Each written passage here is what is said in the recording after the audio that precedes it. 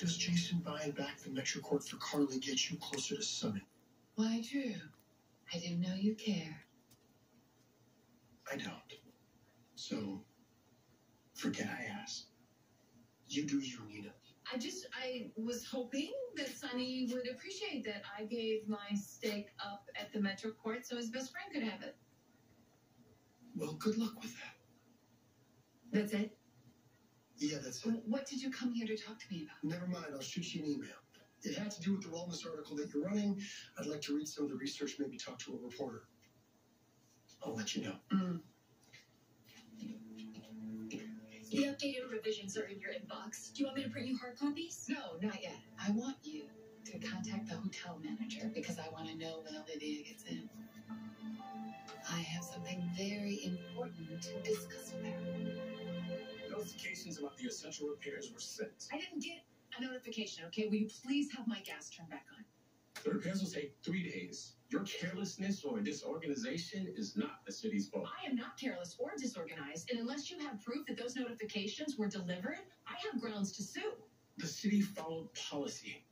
Well, I guess we'll find out when my lawyers... Mr. Tandy, we know things get lost and misdelivered all the time, but we can't run a business without gas for 3 days.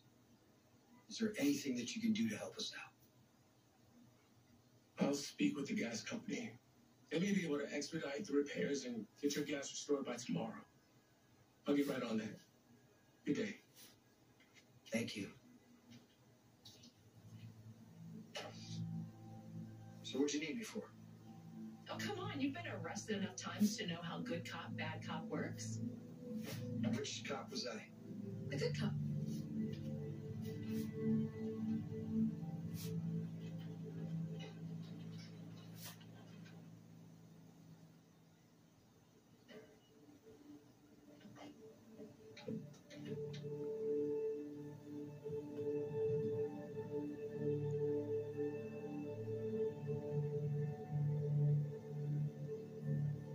I understand that it's difficult for you to trust anybody right now.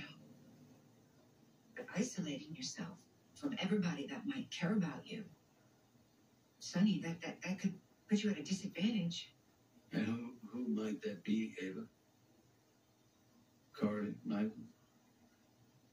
The only ones I got left is Christina and Dante, and I can't talk to Dante because he's a cop. Michael, Carly, Jason, Dex, Nina turned on me. I'm not saying that you don't have the right to feel the way you do.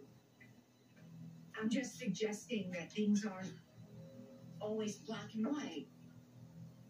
Carly and Michael, I think in their own warped way, they probably thought they were protecting you. And Dex, he put his life on the line for you more than once. I was in Puerto Rico. I saw it myself. That was before he became a cop. Ava, and Michael and Carly can think whatever they want, but they put a spy. They put a spy in my organization. Well, at least you know Jason didn't have anything to do with that. Based on what? You don't think Carly and Jason could be have a contact?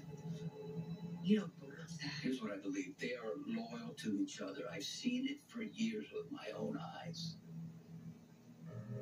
Carly would lie for him, do anything for him. So do I believe that she may have had contact with him? Hey, you know what? Of course I believe that. She may have known he was alive, didn't tell me for months, maybe even years.